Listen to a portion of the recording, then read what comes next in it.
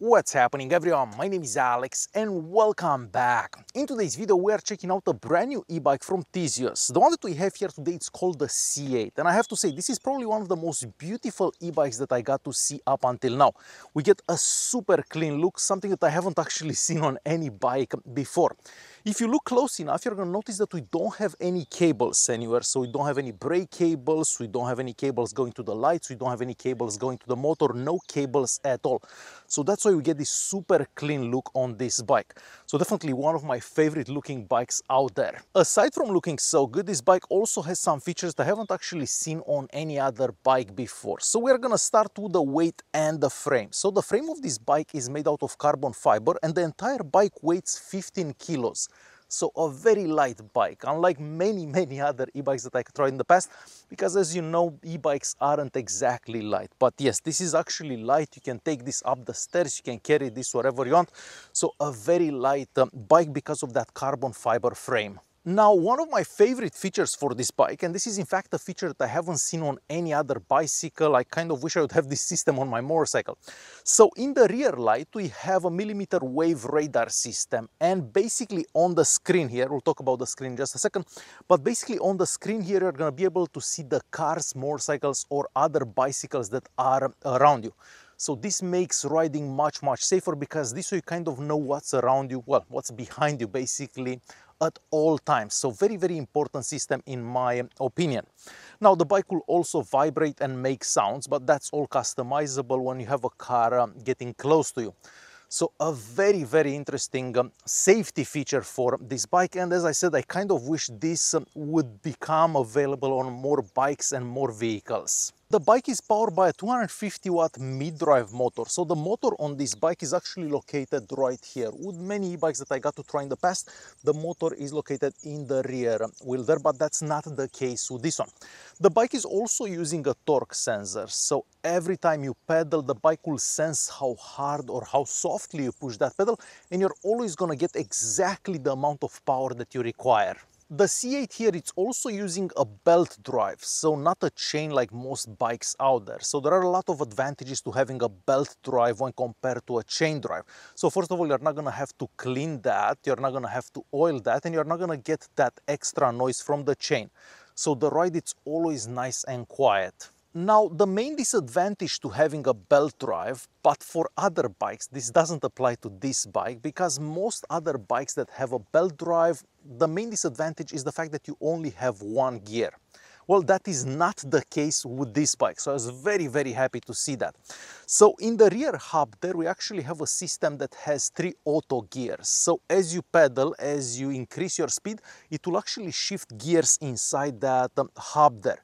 So very different than all the other e-bikes that I got to try that have a belt drive. So now you don't have that problem where you cannot go fast enough because you do have 3 gears.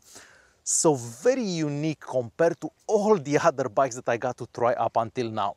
Moving on to brakes, well, as you'd expect, the bike is equipped with hydraulic disc brakes on the front and on the back, and the stopping power is really good in pretty much all situations. I haven't had any situation where I felt that the bike needs more stopping power. So really good stopping power, and I'm also very happy to report that the brakes don't make any noise whenever you are riding, whenever you are braking, and so on. So overall, a very quiet ride.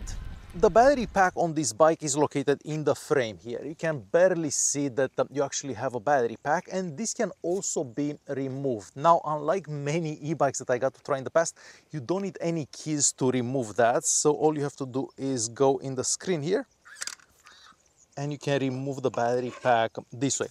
So you can charge this at home, you don't necessarily have to charge it in the bike. As for the range on one charge, well, the manufacturer says that you can get up to 100 kilometers on one charge, but that really depends how you're riding, where you're riding, the temperature outside, how heavy you are, if you're going up hills or not. So it really depends how you're riding, but you could get up to 100 kilometers on one charge. Not to mention the battery pack is charged pretty fast as well. Moving on to the seat, of course, the seat is also adjustable in height like any other bicycle out there. However, to adjust this, you actually need one of those keys that comes in the box, like an Allen key, I think they're called, that comes in the box with the bike. So that's how you adjust this in height. So you definitely want to do that at home before you go for a ride, because you're not going to be able to adjust the height on the go. The bike is also equipped with a front and of course a rear light. So in that rear light, as I said earlier, we have that radar system, and the rear light is very bright. It can be seen during the day and of course super bright for nighttime riding, and the same goes for that front light. The front and rear lights can also turn on and off by themselves depending where you're riding, how dark it is, and so on. And the same kind of goes for the screen. So the screen brightness can be adjusted automatically. So if you're riding at night, of course, it's not going to be super bright to blind you. But if you're riding on a super bright day, it will be very bright. And even on a day like today, because it is super bright out, I can clearly see the screen. I wish more e-bikes would have screens as bright as this one. Moving on to the handlebar, well, the handlebar here is nice and wide, so whenever you're riding you don't feel cramped at all. The grips here don't seem to move. Then we have the brake lever, so the front and rear brakes, and as I said, there are no cables coming out of those levers, so they're almost looking like they float on that handlebar. So very, very cool design. On the right hand side here we have kind of like the only button available on the bike, so you'd power on the bike that way. That's also used as a fingerprint scanner. So that's kind of like the security for the bike, so someone doesn't just go on it, because you can have your fingerprint as the key. And that also acts as a horn. The horn sound can be customized from the bike's menu. And that's how it sounds. Alright, so in the center of the handlebar here we have our 5-inch screen, and this is very, very different than all the other e-bikes that I got to try in the past. I kind of wish that all e-bikes would have a screen and a system, an operating system like this one. So first of all, the bike is connected to 4G at all times, so you can kind of see where the bike is, you can keep track of it, and so on.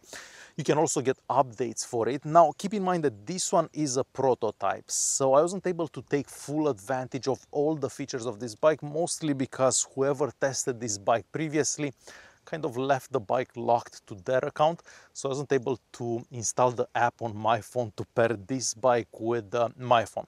So I'm kind of missing on a few features, but I did get to try certain things with it. So first of all, the bike can also display Google Maps, and it can basically give you directions. So you don't need to take out your phone, you can just have everything on the bike screen here. Of course, you're going to be able to see the speed, those features with the radar that I mentioned earlier. So you can constantly see if you have cars behind you, to your side, and so on. So that's definitely a safety feature. You can see the battery and how many kilometers you have left on one charge. And lastly, the riding experience. So the riding experience on this bike is very different than most other e-bikes that I got to try in the past. Compared to all the other e-bikes that I got to try that use a belt drive, this one is very different because we have those auto 3 gears. So it doesn't seem like you're stuck at the same speed at all times. You can actually get this bike to about 35 kilometers an hour if you pedal fast enough, of course. Now, depending where you're buying this, it may be locked to a certain speed due to regulation. So for example, here in EU, this will probably be locked to 25 kilometers an hour when it becomes available for sale. And other regions may have other speed limitations as well. I don't believe this one has a speed limit because, as I said, this is a prototype, so it's not the complete version of this bike. This will probably become much better by the time it makes it to the market. So the C8 here is definitely an e-bike like no other. Definitely my favorite safety feature for this particular bike is that radar system that we have in the back there, because I haven't seen anything like that on any other bike. So it makes riding much, much safer. As always, I will leave some links in the video description so you can check out this bike, and I'm definitely looking forward for this bike to be available on the market. Alright guys, hopefully you enjoyed this video. Thanks for watching, and I'll see you in the next one.